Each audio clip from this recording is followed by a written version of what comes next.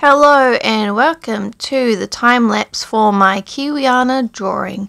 I did this drawing for my friend who turned 30. He lives in Stockholm and he's also from New Zealand. So I planned this drawing first by using my iPad and sort of sketching different little icons and things, and then putting it together to see what the final layout would be, the composition of it. And then I started using my Promarkers, which I think this is one of the first times of me using these specific markers.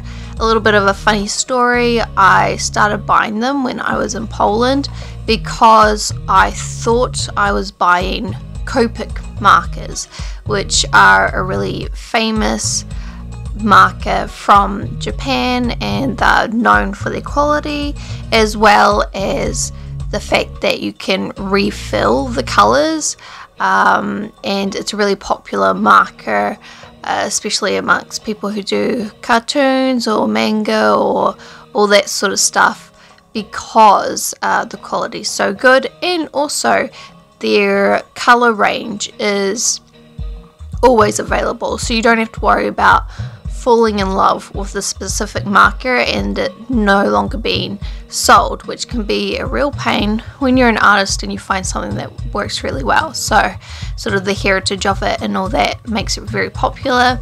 So I wasn't buying those. I was buying the Windsor and whatever the second part of the brand name is. I was buying those, which is sort of a cheaper alternative that has come out, not by the same company, by a different company, sort of, I would say, selling themselves as a cheaper option, because copic markers are very expensive in comparison with other similar markers, and so my thoughts on the Promarkers are actually that they worked really well, and I was actually really surprised at how well they sort of blended together.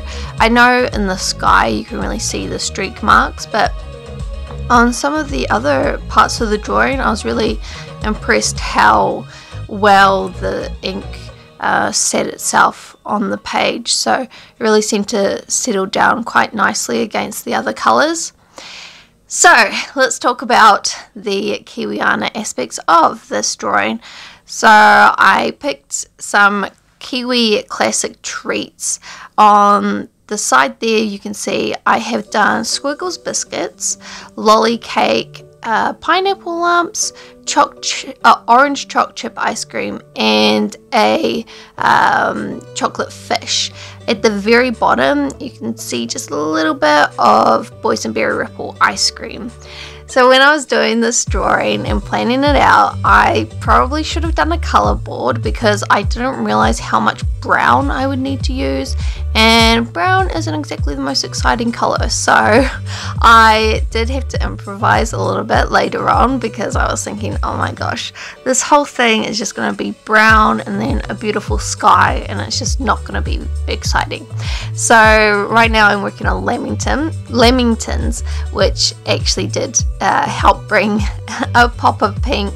So lamingtons come in two flavors, raspberry or strawberry, probably strawberry, and chocolate, and then it's filled with a sort of sponge cake, and they are of course a popular New Zealand treat. Then at the bottom I was doing Gold Rush ice cream, which is my favorite as a kid. So then I have the bottles of L&P, Marmite, Pinky bars. So these are things that are really common in New Zealand, and L&P and Marmite are made in New Zealand. And then we got some Shrewsbury biscuits, which I know are popular in England as well, but that is definitely something that you'll remember in your childhood, so I definitely had to put those in there. Then I wanted to do a V energy drink because one night when I was calling my mum, she was drinking a V energy drink, and I just sort of googled it, and it turns out it's a New Zealand brand. I think it's been sold or is owned by a huge drink company, but it originates in New Zealand, and that was actually quite a surprise for Mum, myself, and a friend who I mentioned it to at a party. Then I have the Jaffers running down the mountain, and that's actually a reference to the Jaffa race that happens in Dunedin, the steepest residential road in the world, and they roll Jaffers down there. I can't remember if I've actually been to that event, but I have walked up that hill, and I lived about 5 minutes walk from that super steep street, and it's actually a little bit scary walking up, because sometimes I have dreams where I'm like at the top of a really big street and I just sort of start sliding down and into traffic and getting hit by a car. But this is not a sad video, so I'll leave that for another time.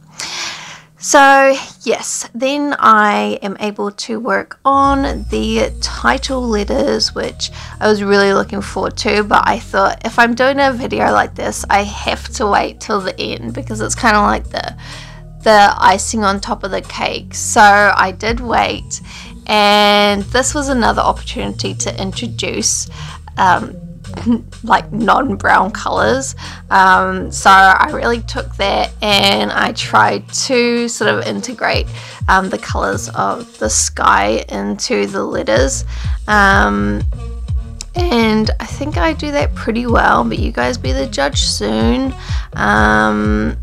We got some nice snow on the mountains. Oh yeah, I should mention that the mountain is Mount Cook or Aoraki, and I'm not even sure if it really looks like it, but I did try and make it look as close to that specific mountain as possible. Oh man, it was such a relief getting up to this part of the drawing. So I did all of this in one night, and that's pretty unusual for me, to be honest, considering it's an A3 size drawing. Quite a bit of work, but it was definitely worth it, except that my friend hasn't really commented on it since his birthday, so I don't even know if he likes it, and like I didn't get to see him open it or anything, so I have no idea. With the stars, the star logo is a Pascal logo. It doesn't use those colors, but that was a reference to the company, so I've been writing Pascal and different lollies from their assortment, so pineapple lumps, for example, wine gums and all that sort of stuff. So I just did this in the last minute, and trying to be super cute and creative, having the stars hang from the well, not from the sky, but like from the beyond the sky, really.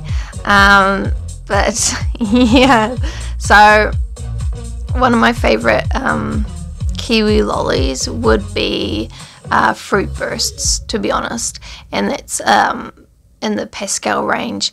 They are just like, oh, the flavor is so intense and tangy and delicious that it's so good. So that sort of stuff I definitely miss from New Zealand, and hopefully my friend also misses them and appreciates the different ones that I chose. So now I'm doing the last bits of line work, which is important because the drawing can end up looking quite messy, to be honest, if you don't have sort of strict boundaries between different components. And with this drawing, I wasn't sure if I would need to do line work because it was one of my first times using these Promarkers, but at the end of it I did realize that would be a really good idea. So that's what I'm doing now, the final bit of the drawing. And you can't really do line work before you're finished, because if you try and draw like a title or something using line work, and then you go over with a Promarker or any sort of marker, it makes it really likely that the line work will bleed in and just make it really messy and not what you want at all. So line work does have to come last, unfortunately. Yeah, so I'm doing the V logo, which I couldn't do before because I was using a black liner marker. And now I'm just tidying up the LMP bottle, and I'm almost finished, so thank goodness. Oh, I really hope that you guys enjoyed the time lapse. I know that I need to find a better angle for filming. I really tried to get like a good top-down view of the drawing, but I just didn't manage it, and I don't know how all these YouTubers do that, so I gotta figure that out. Apart from that, I'm thinking about doing prints of this drawing. I'm not sure yet, but I have done what I need to do in order to make that a possibility in the future, so be on the lookout for that. Obviously, I will update you guys on if and when it becomes available. And there we are done. I think it looks so cute, but definitely next time I need to do like a color board to make sure I'm not doing a ton of brown. Anyway, thank you guys so much for watching, and I'll see you next time. Hey door.